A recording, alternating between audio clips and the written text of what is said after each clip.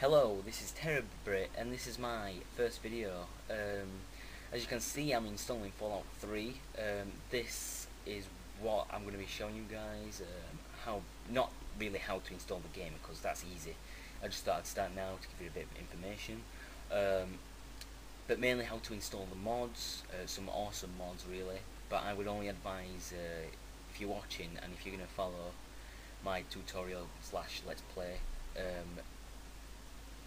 and you've never played the game before, please do without any mods.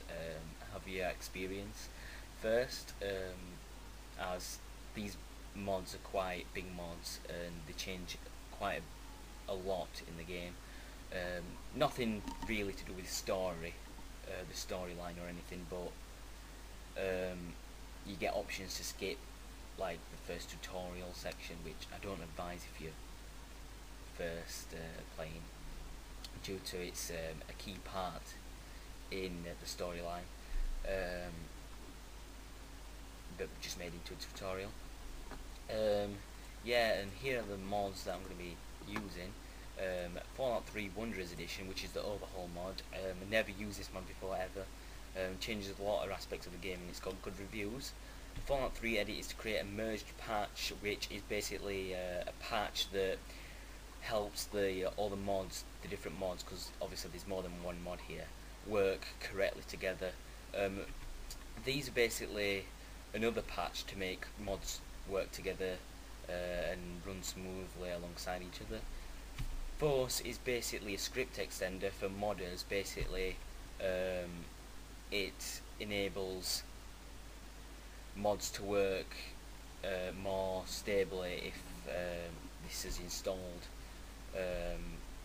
So I would really advise that mod. MMMA's Mark's Mutant mod, and that changes quite a bit in the game. It gives the game a bit of variety in skins and monsters and height, and it also changes a lot of configuration as well. So yeah, I've used that one before and it's very good. WMK is weapon mod kits. That basically allows you to add silencers and stuff to existing weapons. Never used that before actually. This archiving validation is basically allowing you to, I'm not sure exactly what it does because I've never actually read, but I know it's a must, because if not you've got to go in and change your text file every time you mod the game, I think, but I'm unsure. But I know it's a key thing, so make sure you download that as well. DUI is a mod to change the interface of Fallout 3, I think. Never used that before, but it's advised by Fallout 3 Wanderers Edition. Fallout 3, the Garden of Eden kit, aka the GEC, is basically what mod is used to create maps and such. I wouldn't particularly be bothered about downloading that if you're not bothered in making any maps or anything. It is quite a difficult program to grasp. You've just got to put a bit of time in. The Fallout 3 official patch, download that from the official website. Fixes a lot of bugs in the game, because obviously people, when it first came out, people was obviously, like they all do when PC games come out, saying it's support from the console version, which it probably was, and there's nothing that we can do about it. The form is the Fallout 3 mod manager, which basically allows you to order your mods in the correct order, because you've got basically, I'll show you actually, you've basically got here a load order.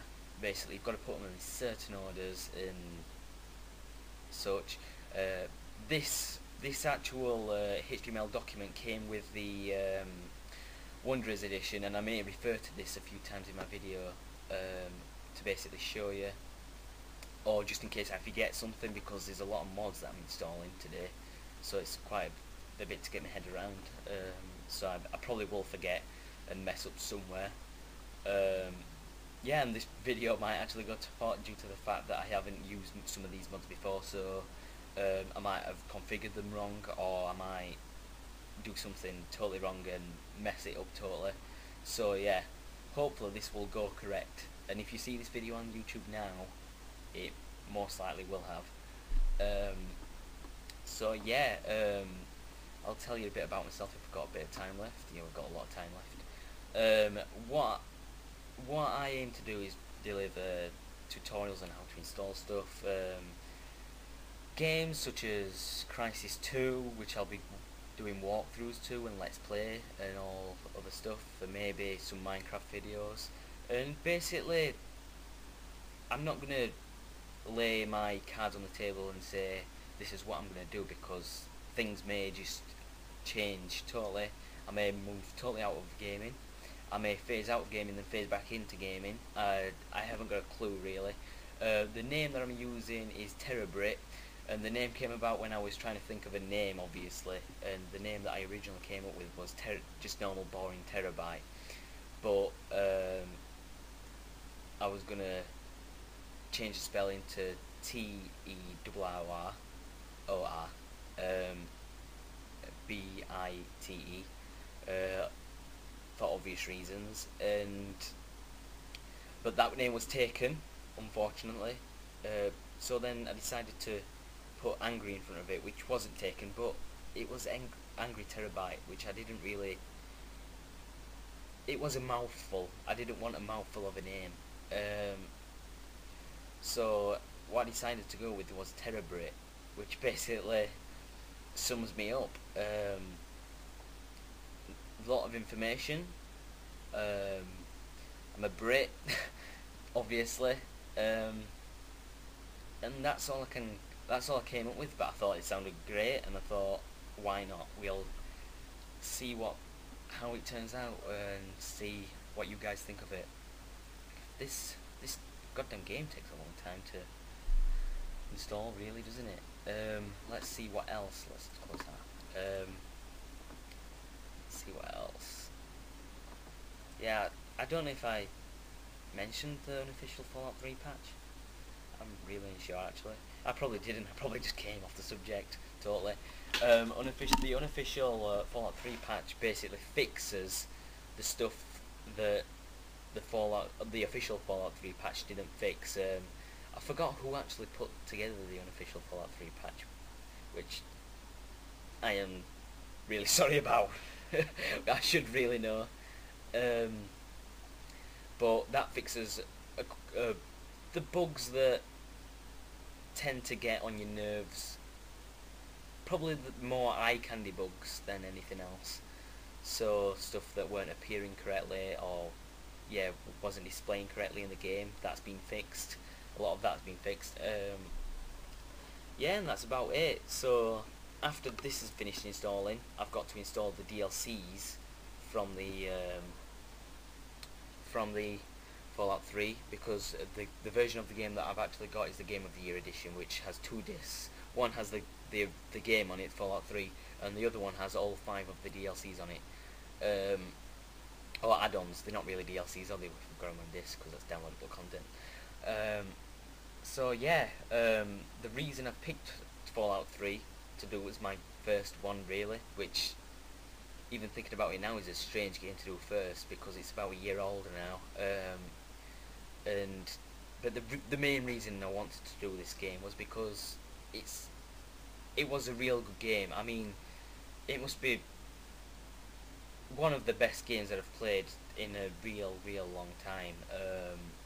I've really enjoyed Fallout 1, Fallout 2, then Fallout 3 come out. I thought, wow, what a game. Fallout New Vegas wasn't what I imagined. I thought it would be a big improvement on Fallout 3, but what you will find is in Fallout New Vegas is that a lot of the mods that I'm installing for Fallout 3 are in New Vegas. So at least it shows that the developers of Fallout listened to what people wanted, and they took from what modders created and put it into the original game. But I still didn't get the buzz from Fallout New Vegas as I got from Fallout 3. There was just something else. Right, well, this is finished. Yes, no, I don't want to do any of that because I'm obviously going to be installing the next disc. So let me install that.